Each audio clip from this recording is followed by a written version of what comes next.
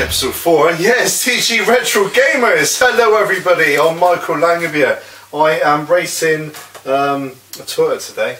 A Toyota? No, it's got to be a Delta Lancia. Lancia Delta. That's the one, yeah. One with a Toyota, he's going with a Lancia Delta. It's one of two choices. That can only be one thing. What game are we playing today? We're playing Sega Rally. Exactly. Sega Saturn. Yes. Do you like this game? Huh? Do you like this game? I did like this game. Really? I like this game a lot, yes, I did. Now, being a budding Sega gamer, back in my day, you had Ridge Racer on the PlayStation 1, it was doing its thing. You had Club Drive on the Jaguar, Virtual Racing on 32X. You had Sega Rally for Saturn. Now, it was the flagship racer for the machine, and I feel that this actually was a fantastic game. Yeah. Whether it's aged today is a different matter, which we're going to look into. Now, I feel that for this episode, I'm failing to get into first place for London. Yeah, definitely. Who are you? Driving a Toyota or Lancia, Michael. That's two choices, that's all I got. Prius Me Machine Mike Langevia. Okay, right, so Sega Rally Championship, okay? Multiple versions of this game were released throughout the Saturn's lifespan, very short lifespan for that. You had the arcade game, which was originally 1994. That's right. You had December 1995, which brought the Saturn release of the game. You had 1997, which brought the PC version of the game. Who was that? No, we're talking about it then. No. But you had in 1996, which bookmarked the releases of this game, the NetLink version of this, which allowed you to play online against other gamers in 1996. My God! Wow. So you could say other players driving the same car as you. One of two choices. this is the net version of the game. Ah, really? Using the X band by Sega, yeah, which would go plunked into the back there where Action Replay currently sits. Well, let's play some people online. Yeah, let's do that. Let's have our 12 kilobytes per second modem for Saturn. No. Anyway, right, so we've got a game which was heralded as the racer to have on the Saturn. That's right, yeah. Now, this was a fantastic game. Some might say it still is a fantastic game. Perhaps it hasn't aged that well, to be honest. Graphically, it's looking maybe a little bit crummy. Yeah. The textures are a little bit worn. Back then, though, when I first played it, I thought it was amazing. I thought those cars actually looked like cars. Yeah. I was very impressed. Yeah, rather than sort of Minecraft creations. Yeah. Yeah. So, as Mike said there, you have a very limited choice of cars that you can use. Two, to be honest. You can use the Lancia Delta HF, or you can use the Celica GT4. I believe that there was the option to unlock the Stratus HF on this, which you don't get initially, and you'll get that later on in the game, presumably through progression. No, yeah, you've got to win in first place in Lakeside. In Lakeside? Which I can't see on here. Yeah, which isn't there. Maybe it's in the championship. Maybe. Yeah. So we've got desert, forest and mountain, so different terrains. You have a countdown timer, which is timing you throughout everything you do on this, even on the main menu. Yeah. So you've got to be very quick with what you're doing. Perhaps the easy desert mode would be the best way for us to go at this moment in time. Turns out, looks like we're going to go for the expert mode. So Mike's brave or stupid, one of the two, maybe both. Maybe both. Maybe both. So we're in the 1995 Sega Rally Championship. 1995. Spice Girls went around by then, so that's all good, isn't it? For some reason it's the middle button B to... Well, I'd expect that. I'd expect the A to brake, the B button to go. Not too sure about your blue roads. But, yeah, very weird. Yeah, it's doing 3D alright for 1995. Do you not think? Oh yeah, definitely. The one I did before this was the medium one. Right, okay. It was a forest. Very, very tough. Felt myself getting a little bit angry, especially when they knock you out of the way like that. Yeah. Now, I can imagine that the developers behind Colin McRae Rally, Codemasters, were quite influenced by this game. Oh yeah. When that game came out for the PS1. Now that game's a lot easier and not quite as arcadey as this game. Now this game's very unforgiving. You've got to really get ahead of the competition to be able to get anywhere near any victory on this. Yeah, you've got to get ahead of the other car. Which, as you can see, it's got sort of a shoebox floating like mentality to it. Almost like micro machines, K-Masters. One little bump into the side and you feel yourself falling behind. Wow, one little bump, boy, you've had a few there, haven't you? Yeah. The crowd don't seem to care though, they're static in 2D there. Now, as we can look around, we've got an aggressive pop-up on this game. Everything seems to be popping up. You haven't really got sort of a bilineal filter on the game, which allows you to progressively allow the graphics to come into the game, which something was perfected later with the Dreamcast, PlayStation 2 and things like that. The 32-bit era of consoles, the PlayStation 1 went to some lengths to make a more convincing game world for the player. The Saturn, sadly, being very underpowered that it was rushed to the market back in 1995.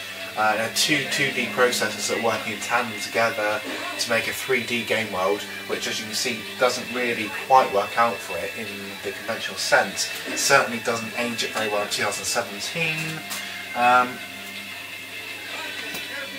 That mountain just appeared out of nowhere there. Yeah, it really did.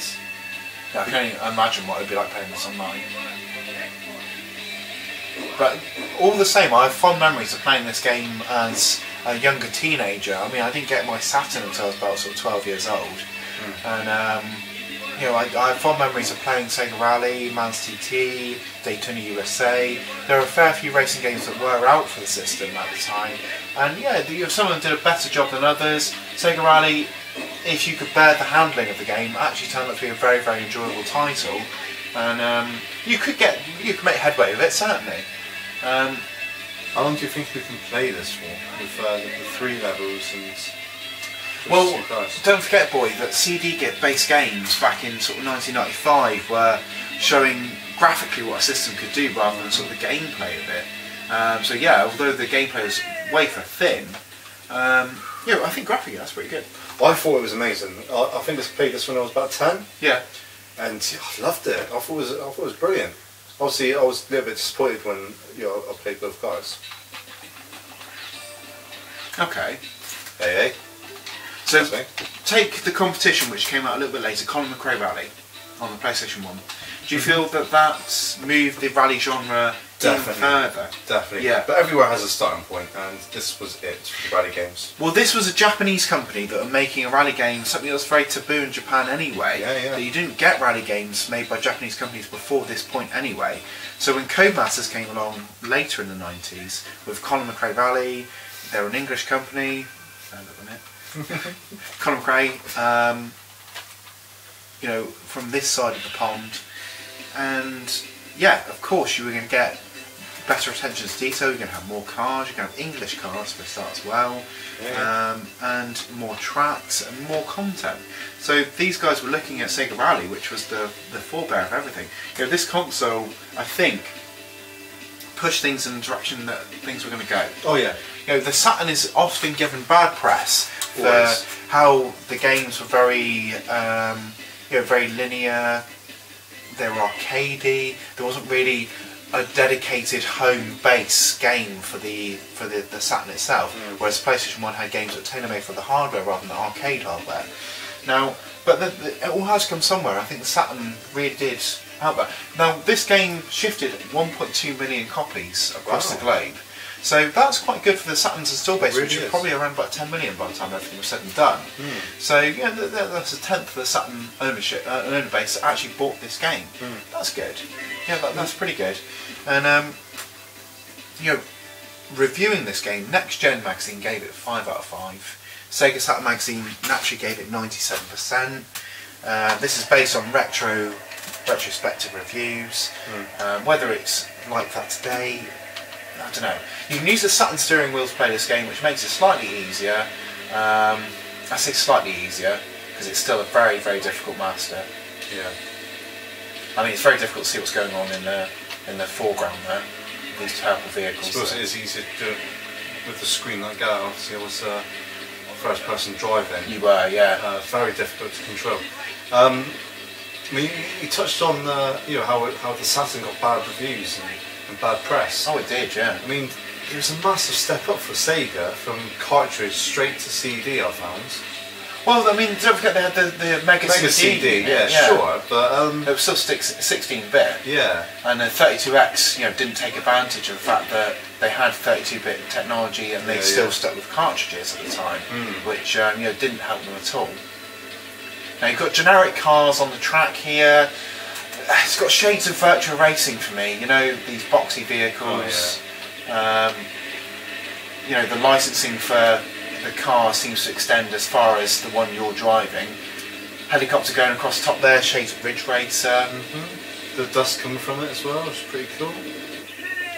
Yeah, I think Pretty cool, mate. I think it's still a very well polished game, gameplay wise. Graphically, yes, it's slightly let down. Sega Rally 2 Championship on Dreamcast was perhaps a step up from this. It had lots more content, but we're talking, you know, a 4-year period between those two games being released. You say that about a lot of games, so it's all stepping stones. Yeah, no, absolutely. If you're the first to do it, it's bound to get better. Yeah. Yeah, I still quite fancy this. Yeah. Yeah, but then I am a Saturn fancier. I do like the Saturn. Yeah. You know, I know it attributed lots to Sega's downfall with Sega's marketing techniques between the miscommunication between America Sega and Japan Sega. You know, but I feel that the Saturn holds a place for trying. You know, it tried its hardest. Oh yeah, yeah. I mean, it holds a place in my heart, to be honest. I mean, I've had a lot of fond memories playing the Saturn. Obviously, you know, my favourite games are the Virtual Fighters. I was also partial to playing this game when I fancy a little drive around. You know, Alien Trilogy. Alien Trilogy. Yeah. Absolutely. You know, I've always loved the Saturn. I've always been a fond favourite of it. But yeah, again, I'm a Sega man. You are a Sega man. Yeah. Yeah, absolutely. It's very difficult, you know, to see what's what. Yeah. With this. How are you finding the handling? I do kind of like it. You know, it's a sort of 1-2 step, isn't it? Yeah. I'd say going around corners in first person was the toughest.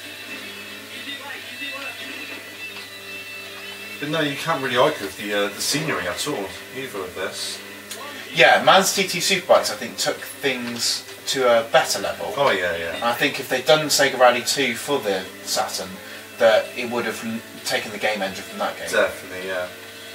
Yeah, like I said, I mean, it was very weird that they would just do 2 choices for cars. Well, I tell you what, the graphics were remade for the Saturn. You know, it didn't take a lot from the arcade version. They rebuilt it for the Saturn, and they didn't use the Sega graphics library for this game. That they basically rebuilt it to work on the Saturn console. They did all 3. Oh.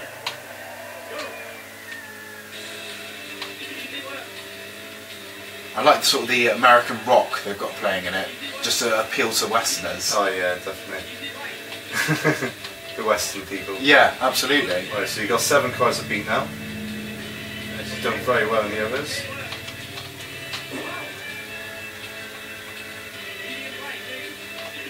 Medium right, maybe. Maybe. See, when it comes to arcade car games and arcade shooting games, I always preferred it on the actual arcade themselves. Yes. Steering wheel, the gun. Yeah, the haptic feedback on the Saturn, the arcade wheel versus the Saturn wheel was, you know, it goes leaps and bounds over what you get here. Now, I think they sold 120,000 arcade units of this game. Oh, right. Which is quite impressive for the time. Yeah, yeah. I mean, we were almost in almost 2 months with playing House of the Dead. So when it comes to that, it's definitely at the arcades with the actual gun itself. Yes, absolutely. I find it's too hard with the controller, even though it's a really excellent game on Saturn. Yeah, and to be honest, you can't play that game on modern TVs anyway. No. So it sort of rules out some of the Saturn's arcade ports. I mean, House of Dead was covered by Tantalus anyway, so it wasn't really a very good game. Right by the finish line. Time's up. They can carry on. Yeah, they can carry on. They're already on. That's fine. Okay, right, so going by what we've learnt on this game, going to go to a review stage on this. Yeah, excellent. Game over, yeah. Game over, yeah. So graphically, how do you feel about this, Michael? Two minds, you know, when I was a kid, thinking how excellent it was, and to now where I'm thinking, so grainy. Yeah. So I think I'm going to go half and half. With a little bit of generosity, so I'm going to go 6. 6. Yeah. Okay. I'm going to give it, because I know the Saturn's shortcomings. Yeah. I'm going to give it. Yeah, I'll go with you a 6. Definitely. Yeah. Okay. Yeah. Right. Well, the sounds. It's nondescript. I'm not really getting anything from it. You got a little bit from the western bit. Yeah. 4. 4. Yeah, I'll go with that as well. It doesn't really jump out at you, does it? No, it doesn't. You know, there's a bit of piano going on the main menu there. So, yeah. What about controls? Controls. I found that quite enjoyable actually. I found it quite accessible. I'm going to give that a bump up to a 7. 7, okay. I'm going to go for 5 because it was very hard and fast pressing. Okay. Excellent. All-round gameplay. All-round gameplay. It gets to a point. It's not going to get you to chew the fat. It wants you to get right in there. It wants you to play. If anything, it's got a timer as well. It says, look, get in the game, enjoy it. This is an arcade game. You know, just appreciate what's there. So that's going to get a 6 from me. 6, okay. I was actually thinking about doing a better score on it, but it is 2 choice of cars. So yeah, I'm actually going to match you on that one. 6. Yeah. Right, so you are going to be at 6 for that. And I am a 6.5. 6.5, excellent. Okay, so that's a respectable score all round. That's acceptable. Surprisingly. Yeah, Surprisingly. acceptable. That's an acceptable game from us. Now, where would you find this game today? What sort of price would you pay for this? Good question. Good question. I've seen it about, I think I saw it in CEX. Right, okay. For £5 I think I saw it for. £5 in CEX. Now, I believe that eBay, you can get this game for probably under that. Yeah. Yeah, you snipe a bid it, you can probably get it for about £1.50, £2. Right, okay. Yeah, the Japanese version was probably a £5. Quite a while ago I saw it though. Yeah. To be honest, I haven't seen any Sega games in there since. Absolutely. Rubbish.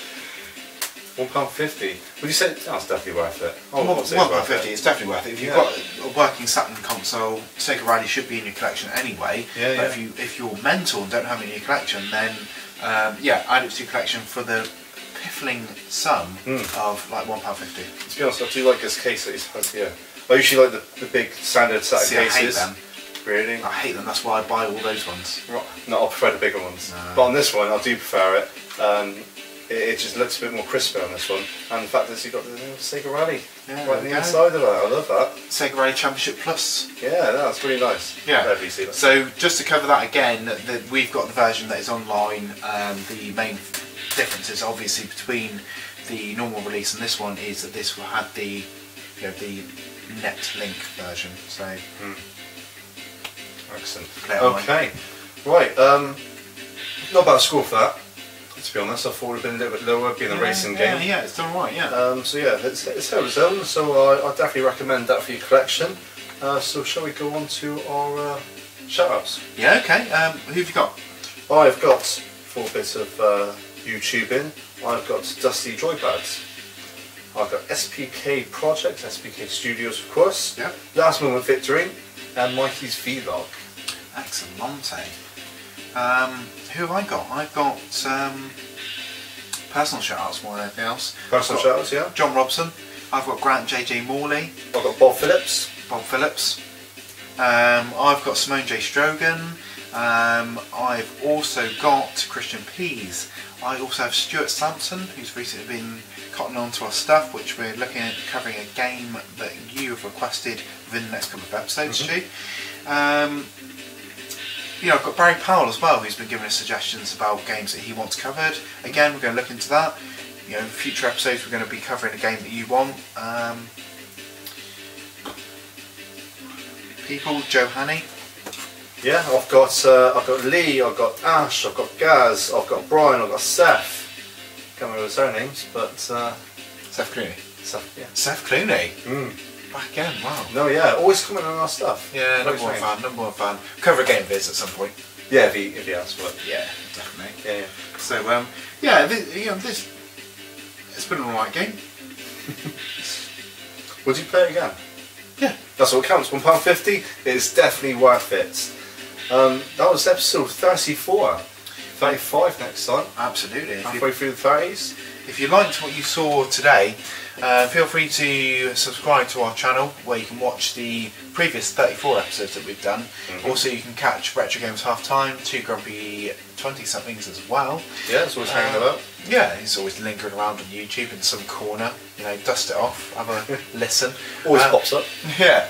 You can catch us on Facebook. You can Not Being Funny Productions, MIC Films Entertainment. That's on Facebook. Twitter, you can catch us at Falls on Mike Langbeer. And interact with us. Tell us what you want. Tell us things you don't like. I'm not going to listen to things you don't like, but tell us things you like. So, yeah. Alright. Yeah. If you message me, I'll get back to you sometime this year. You know, it's always worth it. I might take it in. I might actually, play a game that you actually suggest. Maybe. Who knows? And if you get hold of me, chances are I will latch onto you and be talking to you for the next 10 years. So, yeah, it's been 20 for me so far. Couldn't get away, could he? So, anyway, that was episode 34 of the Two Grumpy Retro Gamers. Catch us on episode 35, where chances are we're going to be revisiting either the 16-bit generation, right? Or alternatively, we might go really far back, who knows? Time travel with us, people. Wow. Through the retro gaming spectrum. That means we're going to do a retro game next time. We do a retro game every week. So retro game it is, episode 35. Check us then. See you next See you next game.